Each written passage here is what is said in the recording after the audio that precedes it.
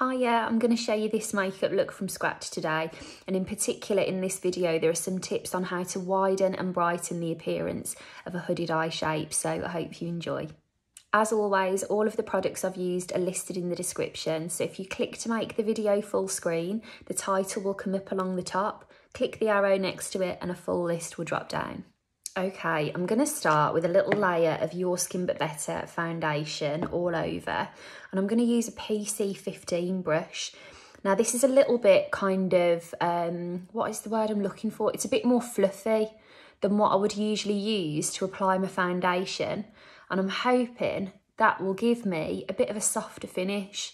I started picking at things that weren't there just before I decided to do my makeup, so obviously that was a really great idea.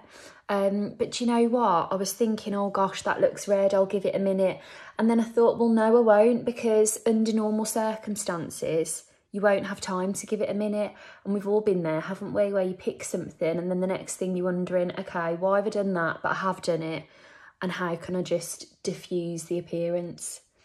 So that's what I'm going to do. I'm also today, I'm going to go through some kind of iconic MAC eye colours. I'm really looking forward to doing that. But what I'm trying to train myself into is using a bit of a softer base. You know, now that the weather is going to be a bit nicer and we'll probably be sat outdoors more, I don't want to necessarily have a really full coverage on, but I still want coverage on the areas of redness. And so this is what I did yesterday actually. I'm going to go in with a little touch of Bye Bye Redness. This is from IT Cosmetics as well. And basically, I'll take a little bit out and put it on the back of my hand. Can I just say, you are going to spot that all the way through the video. It's a fake tan disaster. And I'm just going to use a little small brush and pat this on. I mean, first port of call is defo where I've been picking. But then I'm just going to pat a little bit of this anywhere that I know I'm prone to being a little bit more red. And then just by using a really soft touch, it will hopefully be a bit less obvious because everything else is a bit fresher. But I've loaded on a bit more support where I know I'm going to need it as the day goes on. And that's a really important thing I'd say to you to take from any of these videos. You know, I have spent the last year now just doing my own face, and so I'm so used to where my redness is going to show through. I'm so used to tailoring this to what I need, but you know your skin better than I do. So if you know that you have a patch of something that flares up in a certain area, customise all these tips to suit what's going to feel great for your skin. Okay, I'm going to quickly do my brows and then we'll go on to eyes. Okay, I'm just doing a few touches to prep my eyes for some makeup. I'm going in with the Peaches and Cream eyeshadow primer, and I've already gone in with the liner in Papyrus. That liner on me, it's kind of like a peachy, fair colour. Now what I would say, Kelly, you had asked me recently, like, what is the benefit of using like a light coloured eyeliner? I would just say, whatever complexion you have, if you find a liner in a similar colour to that and take it along the waterline, that's going to help to knock out any redness, just brighten the whole eye and neutralise everything. I know that looks a bit bright on me at the moment, but when I do the rest of my makeup, that's going to come together. And then a little note on eyeshadow primers. If you're finding that your eyeshadow creases or doesn't last very well, it's really well worth adding that primer step in. This one is kind of dewy to the touch, so I'm actually going to seal it into place with a little bit of setting powder. This is my IT Cosmetics By Pores, but what this will do is create a really great base for your eyeshadows to stick to and help to prevent the impact of oil disrupting your eyeshadow as well. So I'm just going to take my powder over the lids and then I'm going to get cracking on my eye makeup. And also the reason why I always do the pencil first is I like to kind of pull the lid out of the way so I can really get in there, and I don't want to disrupt any shadows I'm about to put on. Now, is this the right colour? Yes. So ages ago, it was a really long time ago, but do scroll back and find it. Sally Hughes asked, what is your favourite powder shadow of all time? And this was just in an Instagram post.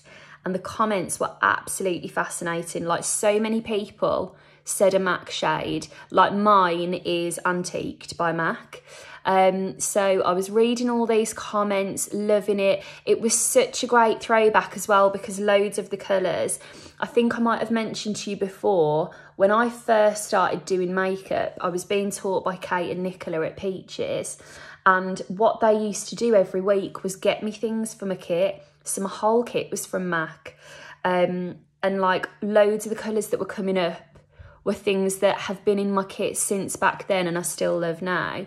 But anyway, one of the colours I've never tried before, and I was looking at it thinking, well, why has this passed me by, is this one, and it's Naked Lunch, this kind of pearly oyster colour, and I've never used it before, so I've been wanting to use it. I'm really looking forward to seeing how it looks with the whole thing. Now, I'm also going to go in with, have I got it here, Soft Brown. This was a classic that I love. It's just kind of a soft brown. It's just a really soft tan kind of colour that is great for the likes of me through my socket. It's a few shades deeper than my natural complexion, and it's going to give a really natural looking contour. However, a bit like the liner tip, what I would say to you is, whatever your natural complexion looks like, just go a few shades deeper than that and you will always find a colour that looks lovely in your socket. Now, Neaty, you were asking me for some tips for particularly hooded eyes, and there's a few things I would say. First of all, that brightening eyeliner is going to be great to kind of widen and brighten the eyes. But also, so I'm going through the lids at the moment and I'm just adding this kind of contour in here. But what I would say in particular with hooded eyes is don't forget to utilise all of the other spaces around your eyes. So for example, I'm going through the socket here, and while I'm here, I suppose it makes sense to say that, you know, if I were to go through the crease, I think lots of us just naturally go through a crease. But then if I frown, there would have been loads of space there that I could have used. So I personally find where that line naturally is and I go above it, so that even when I'm resting, you can see all of these colours. But what I would also say to you is, make the most of the brow bone and make the most of this space under the eye, because you can get loads of colour in there. So that in mind, I'm going to take, where are we? Another classic, Satin Taupe. I'm going to take this under the eye line, and I might take a little bit of it just in the corners as well. I should look at you rather than looking in the mirror. And you see, this is a great little area of real estate that you can be, if you've got a colour that you love and you want to make sure it looks really central in your makeup, then get it under here. And also, if you were to use a colour that was in some way clashing with your eye colour, or like the opposite to your eye colour, it's going to make your eye colour look even brighter. Now I'm just going to flick the edges out of this slightly and match this back up along the top. I'm not going to do any sharp eyeliner or anything like that, but I am just going to frame this whole thing. Might look a bit suspect for now, but if you stay with me, we will work this out. And again, I'm adding a little flick in here that's going to follow the trace of above that natural crease. Because it's funny, actually, speaking of Kate and Nick, that was one of the things they had to really drum into me. I'll never forget me and Nicola really laughing. I always wanted to follow the lines and go through the creases. And she was like, but you're making these teeny tiny smoky eyes on people. And like the actual shapes of it, I'd grasped. But the places where I was putting my brush was leading to everyone's eyes looking small, even though, you know, in theory, I was getting the grasp of like, you need this colour to blend into this one. God, I wonder how they actually had the patience for me. But anyway, we were really laughing about these teeny tiny smokes.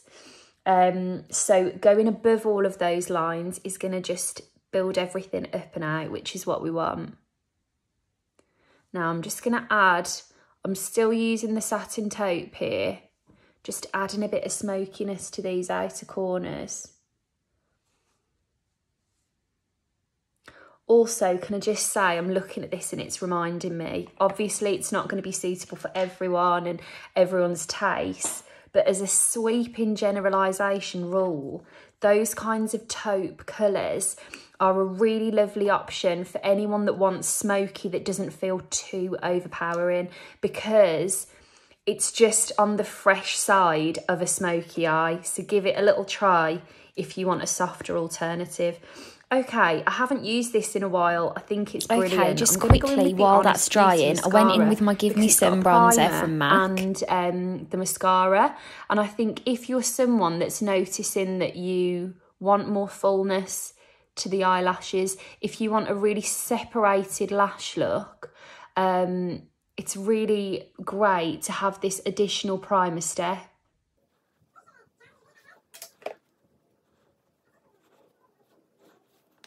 And then on the same brush, I'm going in with a little bit of blush in Like Me, Love Me.